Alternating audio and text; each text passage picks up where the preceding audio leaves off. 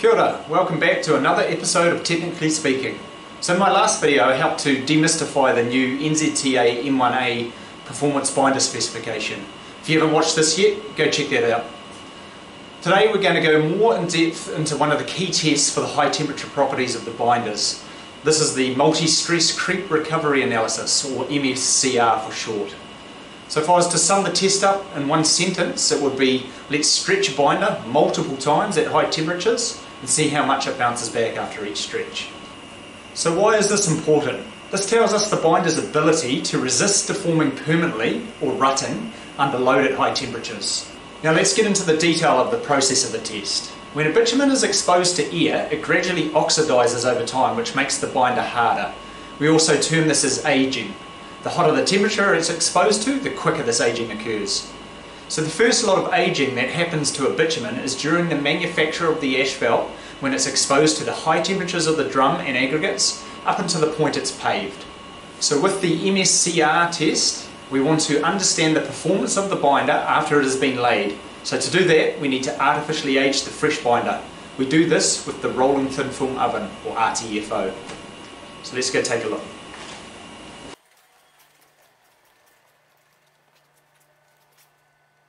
So we take these glass jars and we add a sample of the binder to it. We add enough to create a thin film on the inside of the jar. These jars are then set up in the rolling thin film oven, and the chamber is heated to 163 degrees. So they go in the carousel, and the carousel spins around, and air is pumped into the jars as it spins. So it holds it at this temperature and with air pumping into it for an hour and a half.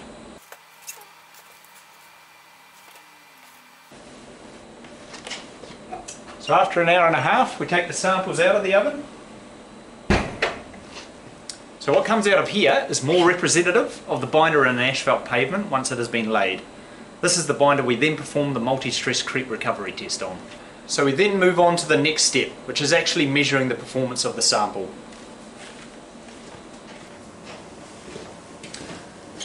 So this test is done using the dynamic shear rheometer, or DSR for short. These instruments are used to measure the way in which a binder flows in response to applied forces. So it can characterise the viscous and elastic behaviour at various temperatures.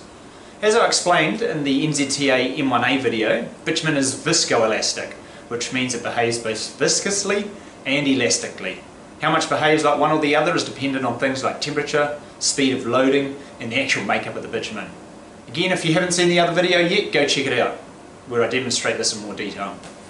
So let's take a look at the principles behind the test. I'll use this elastic to help demonstrate it. So we take a sample of bitumen, or the elastic, and the first thing we know is its length at rest. We apply a force to the sample. This is what we call stress. If the stress is great enough, it will cause the sample to stretch. So the length of the sample, when the stress is applied, is now different to when it started. So that difference is what we call strain. Now when we remove the stress on the sample, one of three things will happen. 1, the sample will stay the same length, no recovery. 2, the sample will bounce back to where it started, which is total recovery. Or 3, the sample will retract somewhere in between, partial recovery. The only difference to what I'm demonstrating here to how the DSR works is how the load is applied. So rather than a linear stretch, it applies a rotational force to the sample. The MSCR test does this stretch and recovery 10 times, at both a low stress of 0.1 kilopascals and a high stress of 3.2 kilopascals. It stretches for 1 second and allows it to recover for 9 seconds for each of those cycles. The non-recoverable creep for each cycle is the difference between where it started and where it ended up after the recovery. So the higher the non-recoverable creep, the less elastic it is, meaning more risk of deforming permanently. Dividing this non-recoverable creep by the stress applied gives you what's called the JNR value. We end up with a JNR value for each of the low and high stresses. These are JNR 0.1 and JNR 3.2. So the spec has a maximum limit on the JNR 3.2 value, which is the highest stress test. So for each binder grade, standard, heavy, very heavy and extreme, you want to make sure it has enough elasticity for the potential traffic load on it. So the heavier the traffic, the more you need your binder to resist moving up the loading. The spec is the same for the 4 traffic levels, no matter which performance grade. It's just the testing temperature that changes. So that's PG52, PG58 and PG64. So this takes a bit of thought when you're trying to understand how the different binders fit into each category. If we take heavy binder grade as an example, it has a JNR 3.2 spec of 2.0 maximum. So we take a binder and we test this at 58 degrees Celsius for a PG58. Let's say we get a JNR 3.2 value of 1.9. Great, we meet the spec for a PG58H.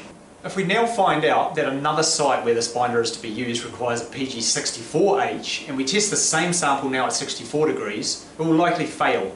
This is because now the bitumen is that much softer when tested 6 degrees above the previous test.